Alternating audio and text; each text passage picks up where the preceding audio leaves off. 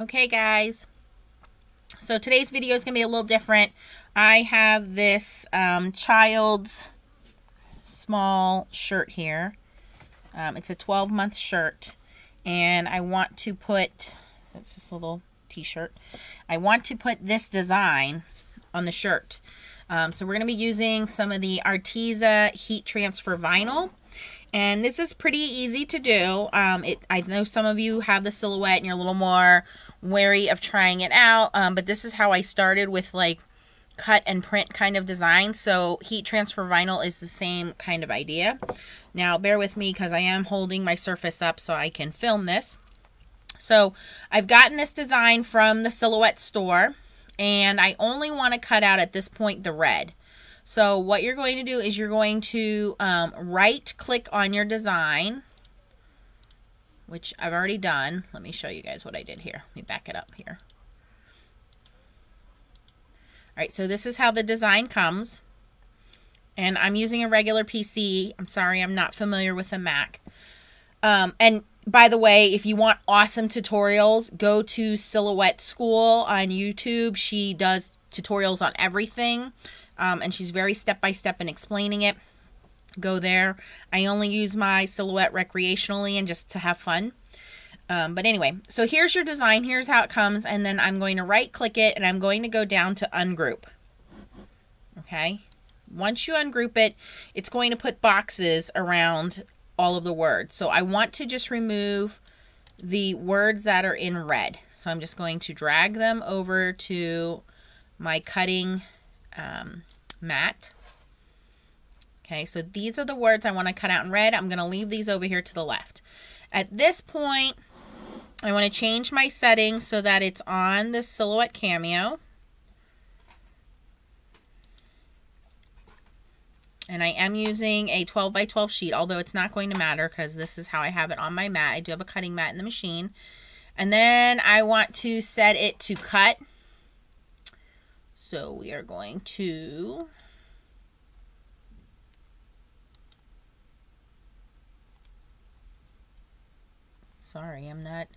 they moved some of the icons around here. We should be okay to cut. We should just be able to hit start and cut it. Cameo, we're good there.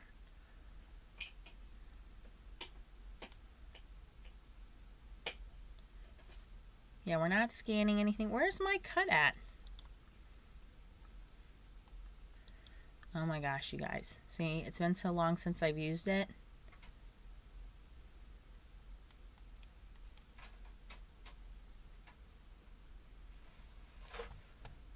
Oh, done, Nancy. Right there where it says send. All right, so we're going to hit send, which was in the top right corner up here, right? And then we're going to go over here to cut. You also want to change the material that you're cutting. So I'm going to be using heat transfer vinyl. So you find that on here. So this is regular heat transfer vinyl, which is smooth. I went too far. All right, heat transfer smooth.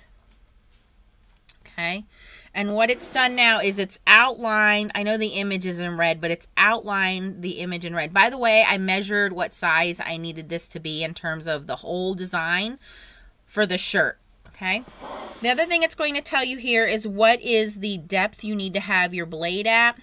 Don't worry about speed, force, and passes. It will do all that on its own. And then if you want to test cut it, you can hit test and send. Now, we're going to move over to the machine, which is next to my computer here. And you can see I have two notes on my machine. HTV mirror the design and shiny side down. So this heat transfer vinyl is red. I have the shiny side down and the backing up. So I need to mirror my image. So if I didn't go over there and look at that, I would have forgotten. So we are going to right click. Actually left click. We're going to choose our design. We're going to hit edit. We might have to go back because I have it in cutting. Okay, so go back to the design space and then edit it. There we go. Right click, and we are going to flip it horizontally. So now the design is mirrored. Okay. If I didn't have that note, you know, I used to have a note on my monitor too, but I changed monitors. All right, so now we're going to send it to our machine. And what I need to do is change my blade to setting number 2. So on the machine, we're going to unlock. And then down here's the little hole, and you can see there's an extra piece of vinyl stuck on this, that our blade is set to number 7 right now. You see that? Okay, so we're going to put this in this little hole here. It's like a little key, and we're going to turn it a couple times until it's at number 2. I went one too many.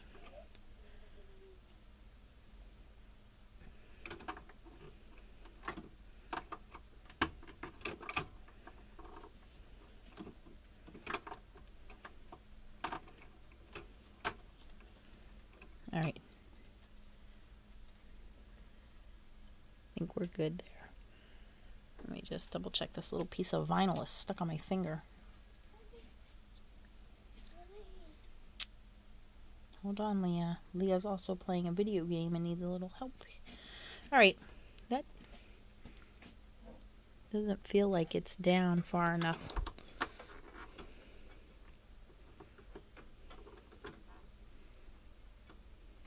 I think I went too far. All right, there, you can barely feel the blade. Okay, so we have it at number 2. All right, so we're going to put it back in the machine. Tighten that. Machine's on. It's loaded on the mat. We know that it is upside down and mirrored. So now we're going to hit cut. So down here, and if you want to test it, you can test it. I'm brave, and I'm just not going to test it because I'm lazy like that. All right, now it's saying you're using heat transfer vinyl. Is your design mirrored? I've already mirrored it, so I'm going to send it as is. That's a new feature that wasn't on here before. And by the way, I am using this pack of Arteza Heat Transfer vinyl, and this is multicolor. So we'll see, they are 10 by 12 sheets. You get 14 different colors. And I am using red for this design. So it's cutting.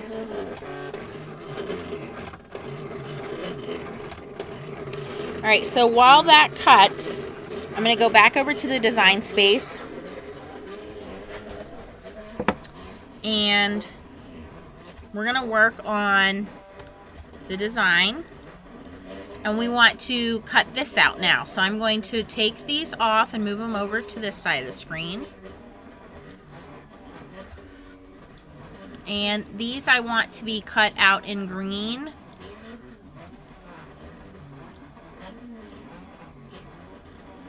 And it's up to you how you want to space them.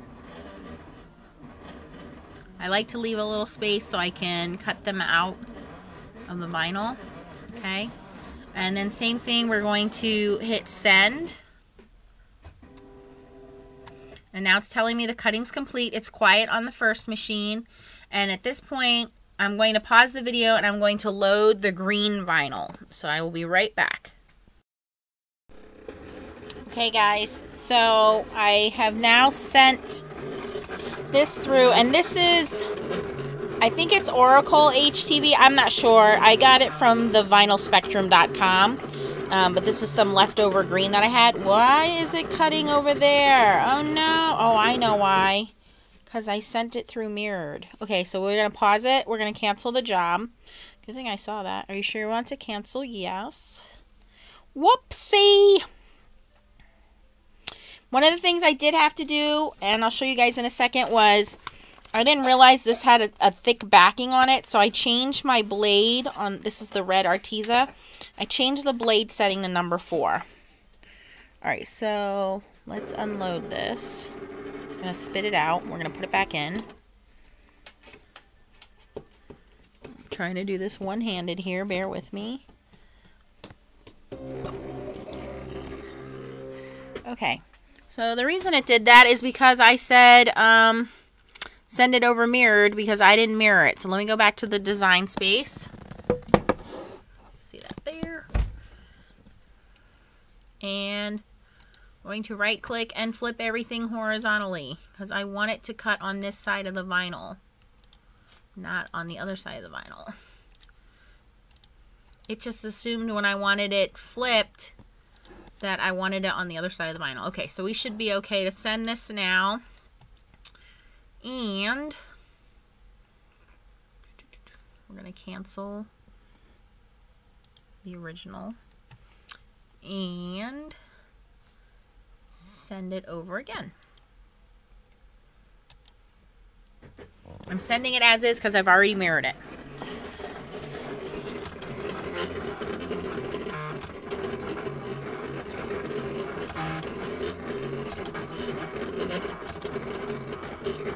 Okay, and this should not take very long to cut because these are tiny, tiny letters.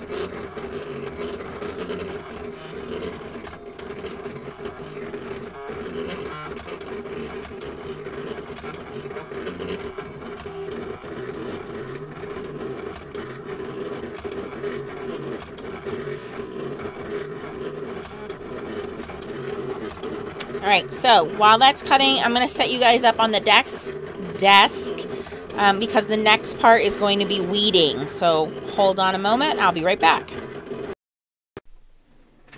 Okay, hopefully this is not upside down. So I have my Arteza vinyl and this is my other vinyl. And we're going to remove them from the backing. And then the next thing you want to do is cut down your pieces to size. Now, I know it's hard. You guys can't see. But the words are cut out here on the red. And all I'm going to do is just take scissors, or you can take a paper trimmer and cut these down. So we only want the sections that we know are cut through. And we want to save this vinyl for other projects.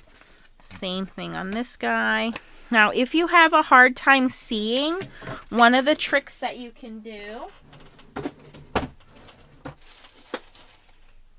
is you can take your powder tool. So this is an EK6X powder tool. We use it in rubber stamping.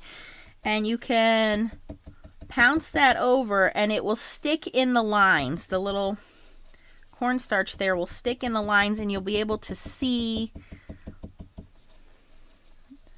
the letters a little better. Can you see that? I don't know if the light's going to pick that up. Okay, so we're just going to cut those words out. Okay, now the next part is called weeding, and you want to have some kind of a sharp tool. They sell these orange handled ones at the, what's that store called? Harbor Freight, which is like a men's, well, not a men's, a tool store. I don't want to say men's store, but it's like a tool store, the hardware section, hardware store. So this is a Silhouette one. These are the ones you can pick up at a Harbor Freight for very, very inexpensively. I like this one because it does have a very sharp point to it. And we're going to pull off everything that is not a letter. And you have to bear with me. I know you guys can't see. All right, so there is this clear backer. We want to keep that on there. And we are pulling off anything that's not part of what we want to iron on. And again, because this is heat transfer, it's basically an iron-on. And you want to take your time. It's not sticky, so it's a lot easier than regular vinyl. Regular vinyl gets sticky and sticks all over your fingers and everything else. This is not sticky because it's not activated until it gets ironed.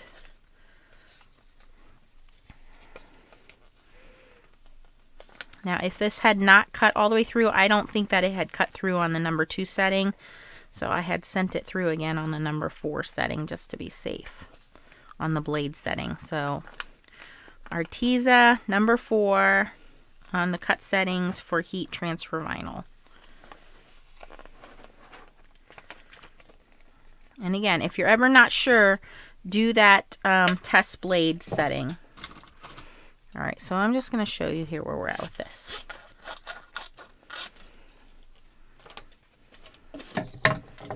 So there's some little center pieces in the letters here, and you're just going to take your pick and pull those off and discard them.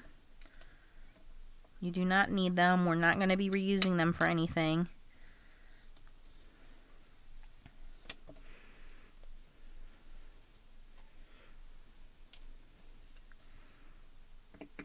Okay, so this is the first word, cute.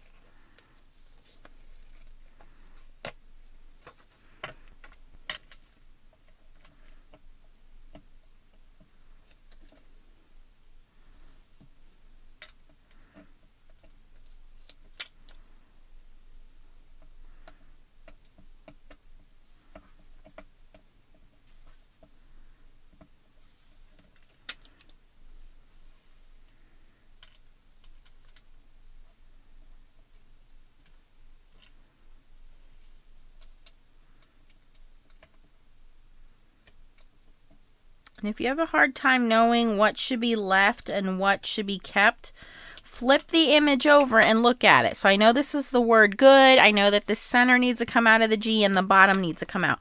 You can always go back to your computer screen and look at the screen and look at the design as well.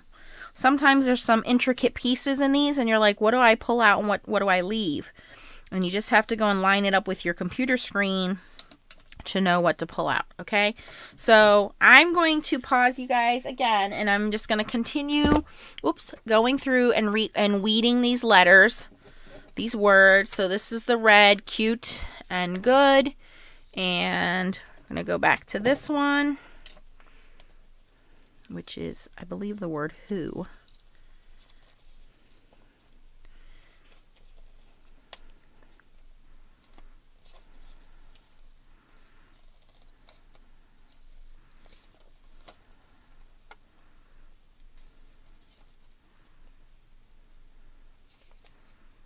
Now this one, it doesn't look like it wants to separate from the vinyl. Anytime you have a tough spot like that where it just didn't cut for whatever reason, maybe there was an air bubble under the vinyl, do not try to just rip it off of there. Try to get as much as you can off. Cut off any of the excess. And I'm just going to take my X-Acto knife and trace right where it missed. So this is just a tiny little X-Acto knife, and I can see where it was supposed to cut and it just didn't go through.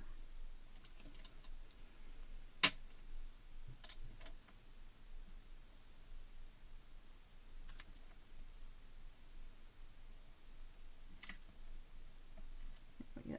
That should be pretty clean.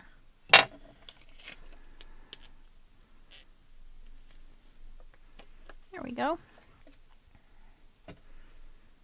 And it's just sometimes your vinyl's not stuck down to your mat, or you have like paper left over on your mat or vinyl from the last time you cut and it just doesn't go all the way through, or an air bubble.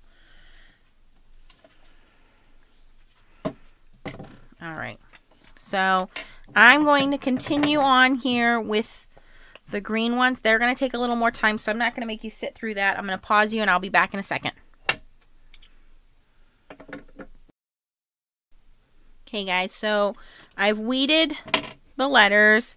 This one I had a little bit of a problem with the O. It didn't cut all the way through, so I had to do the craft knife on that. Might have to pull that little inside piece off of there.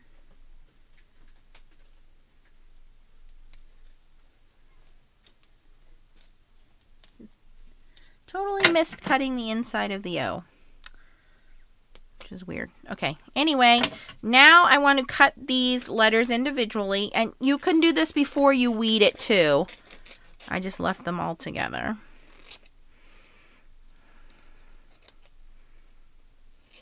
Okay, and now we're going to assemble it on the shirt the way we want it. So we're going to start with who needs to, and we kind of want to make sure we're doing this straight. I'm just kind of eyeballing it.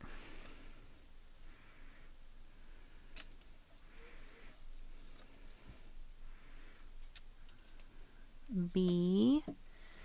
And the backing's sticky. And you want to make sure if you're going to be overlapping that you're not overlapping your letters, your vinyl on top of the previous plastic. So I know you guys can't see, but this plastic goes down a little bit onto the letters. So making sure that my vinyl is not stuck to that plastic.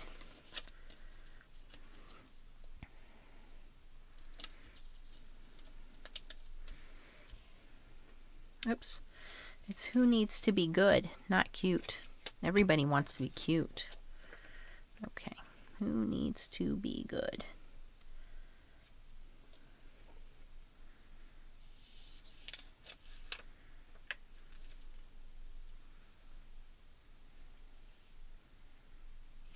All right, I need to cut this a little bit. So if the backer piece is hanging down and it's in your way, cut as much of it off as you need to cut off. All this is doing is just holding our letters into place.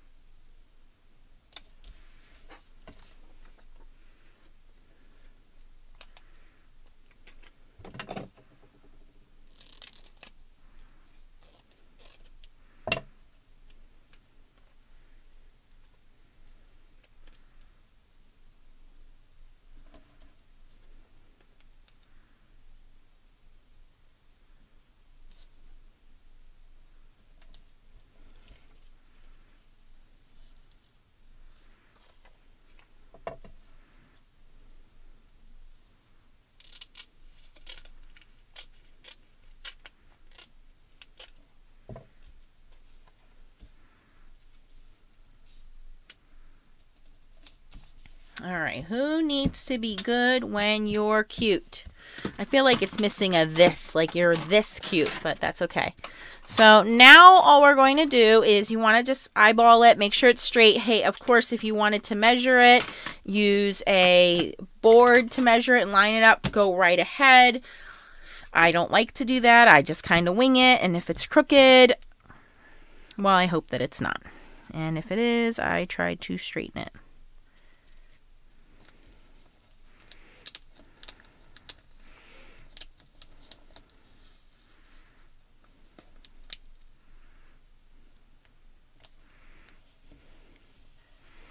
Okay, who needs to be good when you're cute? Okay, now what we're going to do is I put a little, like a Teflon, you know, like those little Teflon ink, the Tim Holtz mats over mine, and I just press it with a regular iron, and I hold it in, and then you want to make sure that it is completely cooled. So I'm going to go do that, and once again, I will be right back. Okay, guys. So as you can see, I ironed it on, and then all you do is you just pull off the clear backing. There is a tiny little boo-boo there where I didn't listen to myself, and I had stuck that over the backing there. So I will probably just cut out a tiny little piece of red and tack that down. Not enough to cut out a new leather. But overall, I think it's cute. It's good for a kid who's probably going to only wear it 2 or 3 times before they outgrow it. But that's how you do heat transfer vinyl. And again, I used the Arteza Heat Transfer vinyl here, which worked, in my opinion, as good as the standard heat transfer vinyl, which I got from, what was it again? Vinylspectrum.com. The Arteza you can get online at Amazon. And it's really reasonably priced. And like I said, you get all those sheets of different colors if you just want to try this out. So there you go, guys. Just some basics on using heat transfer vinyl with your Silhouette. If you have any questions, post them below. And again, if you want more in-depth instructions, I would go to Silhouette School. She has a YouTube channel. I believe she also has a blog. Lots and lots of information on there. I'm just doing this for fun for you guys. And thanks for watching. Bye, guys.